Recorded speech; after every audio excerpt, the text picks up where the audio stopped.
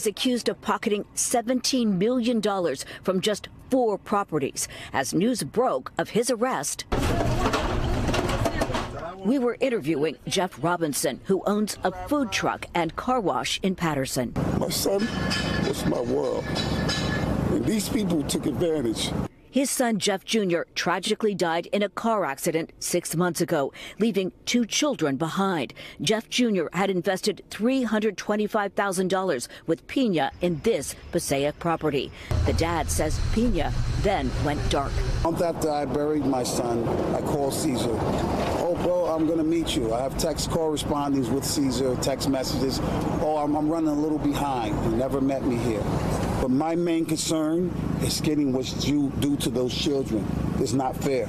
The comfort would be when my grandkids are in position when they have trust accounts with that money that he owes those children. Pina pleaded not